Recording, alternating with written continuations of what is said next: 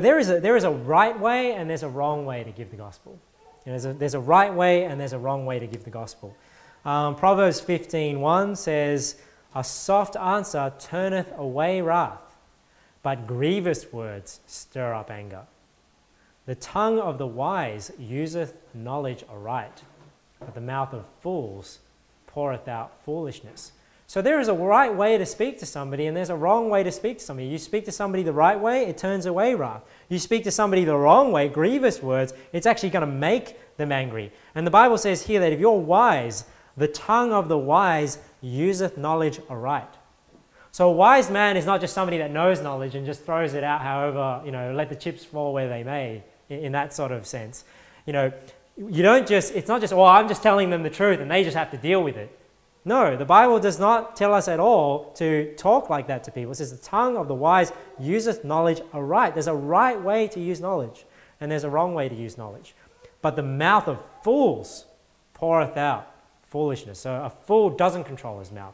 Words just pour out and they don't care how it affects the other person. Now, you cannot always control what the other person thinks. I'm not saying that the blame is totally on the person that's doing the offending, because it takes two to tango, right? Somebody has to be offended in order for those words to be offensive. So sometimes you will do your best to not be offensive, but the person's still going to get angry. But what I'm saying is, as children of God, as representatives of Christ, we should always have the mentality that we are striving not to upset people, even though, sometimes when we speak peace, they are for war. Let's look at Philippians 1.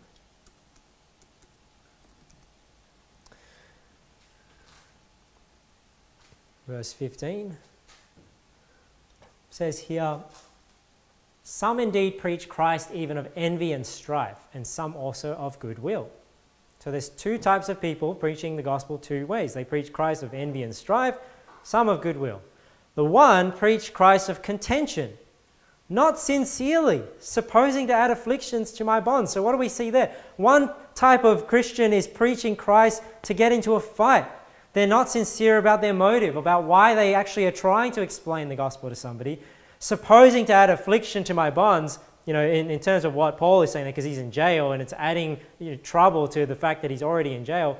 But what I get from that is, if you preach the gospel the wrong way, with the wrong motive, not sincerely, and you're trying to be contentious, then you're going to make it harder for other Christians, aren't you? You're going to add afflictions to bonds. He says, but the other of love. And remember what we talked about last week, the right reasons to preach the gospel. It's out of love, it's of goodwill, knowing that I am set for the defense of the gospel. What then? Notwithstanding every way, whether in pretense or in truth, Christ is preached, and I therein do rejoice, yea, and will rejoice. So, I'm not upset at anybody, and I don't think anyone is doing this at all. So I'm not preaching this because I think anyone's doing it. But I know it's out there. And that's the frame of mind we should have. Like Paul said, hey, whether it's preached the wrong way or whether it's preached the right way, I therein do rejoice, yea, and will rejoice. So he's still happy that the gospel is getting out there, but that doesn't mean that it's all right to do it the wrong way. We want to strive to do it the right way. 2 Corinthians 10. We'll see here. So basically what I'm talking about now is, the way in which we should talk to people when we go soul winning. Look at what's written here in 2 Corinthians 10. Now I, Paul, myself beseech you by the meekness and gentleness of Christ. So you see, when Paul tried to exhort and to encourage the believers at Corinth, he didn't come across harsh, did he? He didn't come across offensive. It says here, I, Paul, myself beseech you by the meekness and the gentleness of Christ. So it gives you an idea of how he came across to these people. I mean, he was very firm, because we know the things that are written in 1 Corinthians and 2 Corinthians. So he was very firm in what he said, but we also get a glimpse into how he approached these people. Who in presence am base among you. So he says, when I'm with you, I'm humble, I'm base, by being absent and bold toward you. But I beseech you that I may not be bold when I am present with that confidence. So he's saying that, I don't want to be that guy when I come, that nobody likes, and be bold, wherewith I think to be bold against some. So there are some that I got to be like that with, which think of us as if we walked according to the flesh. For though we walk in the flesh, we do not war after the flesh. So there again, we're in a spiritual battle. We're not in a physical battle. For the weapons of our warfare are not carnal, but mighty through God to the pulling down of strongholds, casting down imaginations and every high thing that exalted itself against the knowledge of God, and bringing into captivity every thought to the obedience of Christ. So we see there that the weapons of our warfare are not carnal. They're spiritual. They take captive people's thoughts and every imagination, every high thing that exalted itself against the knowledge of God. So we're in this battle of the mind. We're in this battle of words. And the point I just want to make here is, if we're in a spiritual fight, then we ought to use spiritual weapons. So if we're not in a carnal fight, we shouldn't use carnal weapons. So in a spiritual fight, don't use carnal weapons. So what are our spiritual weapons? Well, we read in Ephesians 6, it's the Word of God. We use the Word of God. We use, we saw prayer, the fruit of the Spirit. These are some examples of spiritual weapons. One thing that a bishop in Perth taught me was, the fruit of the Spirit, love, joy, peace. So when you go soul winning, you go with love, right? You share with joy, and you leave with peace. So that was one thing that he always said. When you go soul winning, you go with love, you share with joy, make sure you leave with peace. And I thought that was some really good advice. What are some unspiritual weapons? The works of the flesh. And we're going to go into some of these now. But, the works of the flesh, pride, boasting, being condescending. Without understanding is a sin of the flesh. Not having understanding, that's why we shouldn't be ignorant about things. Strife.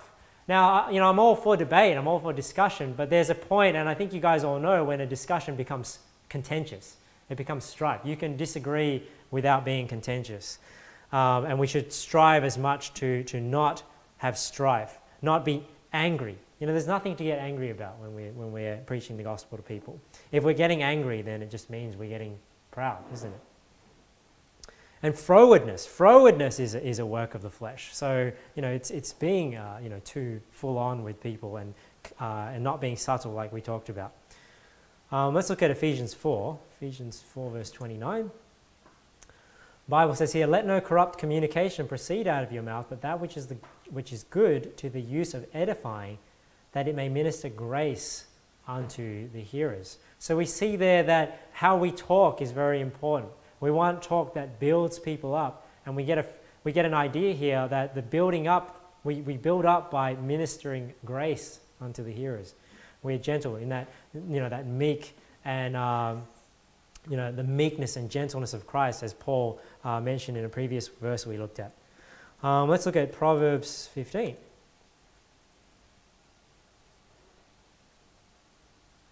I think I might have already actually gone here. I might have this twice in my... Yeah, I already went to that one. So we want to see here, let's go to James. James chapter 4 verse 6.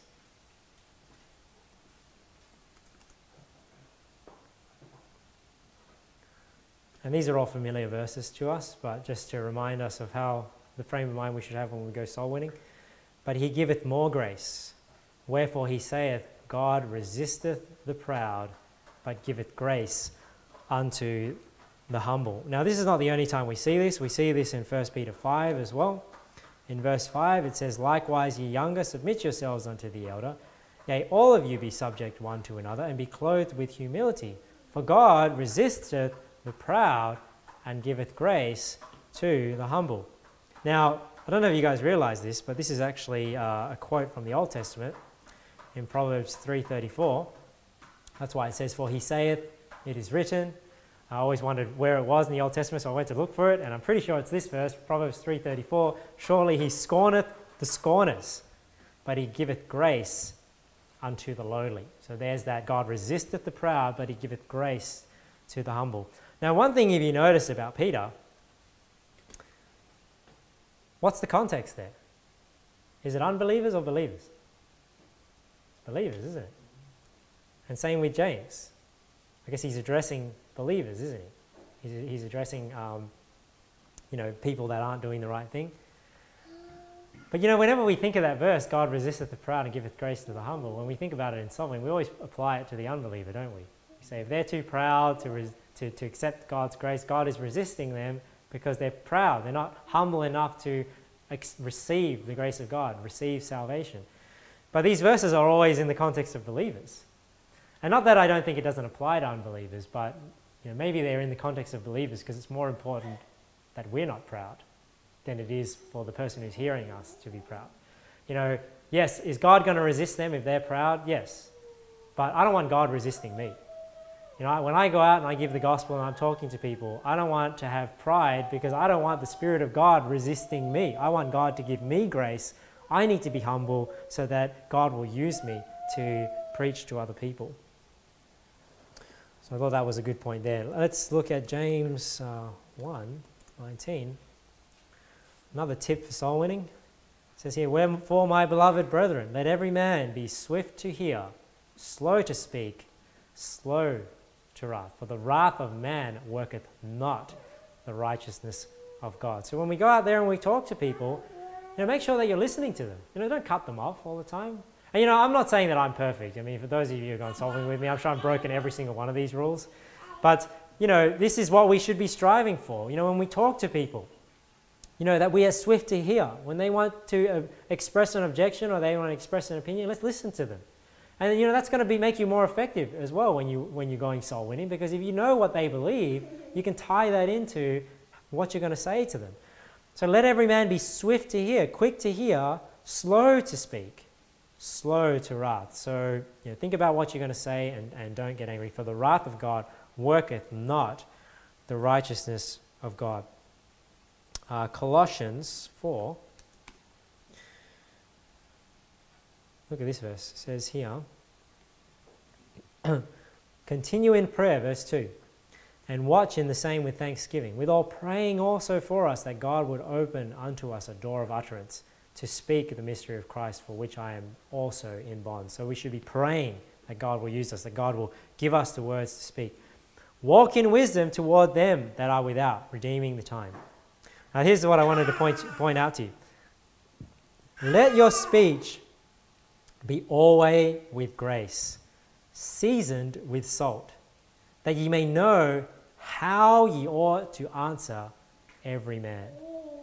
Now, I think us that are amongst independent Baptist churches, fundamental churches, we have this frame of mind that it's just, this is the truth, accept it or reject it, and we come across with a lot of salt, right? We have a lot of salt in our speech. But how does the Bible say we're meant to talk? "Let your speech be always with grace, seasoned with salt." So there's nothing wrong with the truth, but it seems like it's saying here that, the hard truths that are more salty, you have to put just a little bit on there so it's easier for that person to digest that spiritual food. I mean, if we're going to make hamburgers later on and, the patties are like 99% salt and 1% meat, it's not going to be a very pleasant patty. You probably aren't going to be eating it. So we don't want our soul winning to be like that. We don't want our soul winning to be 99% salt and 1% grace. We want it to be always with grace, seasoned with salt. And it's just interesting that he says here, that ye may know how or in what way ye ought to answer every man. So this is how we should be talking to people. Grace, seasoned with salt. I'm all for the truth, but we have to be wise as serpents, harmless as doves. And God is giving us, I believe, some tips here on how we ought to talk to people. I just want to drum this in a bit further. We see here in 1 Timothy 2, verse 24. Now, obviously, this is a charge to bishops and deacons, leaders of churches.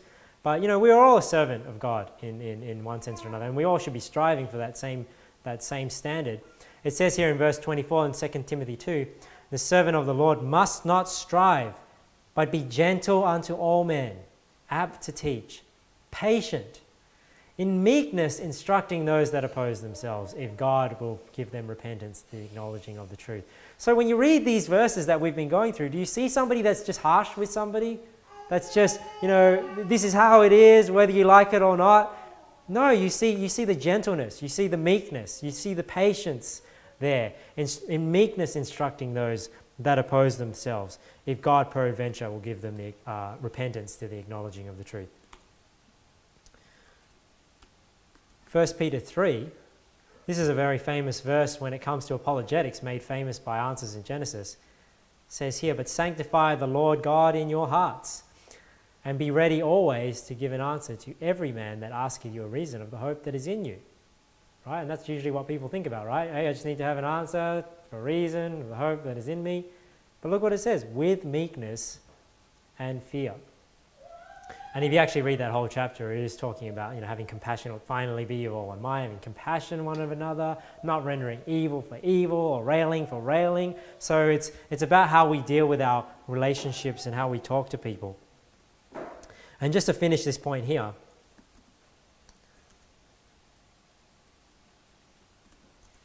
Romans 12, verse 17. The overarching principle that we could say here, it says here, "Recompense no man evil for evil. Provide things honest in the sight of all men. If it be possible, as much as lieth in you, live peaceably with all men." So we see there, that we should not recompense evil for evil. We, as much as lieth in us, live peaceably with all men. "Dearly beloved, avenge not yourselves, but rather give place unto wrath. For it is written, Vengeance is mine, I will repay, saith the Lord. Therefore," so he's saying, because God will make things right, "therefore if thine enemy hunger, feed him. If he thirst, give him drink, for in so doing thou shalt heap coals of fire on his head. Be not overcome of evil, but overcome evil with good." So we see here the frame of mind we should have when we talk to people, when we want to do them good. If they do us evil, do we recompense with evil? No, we shouldn't. We should recompense with good.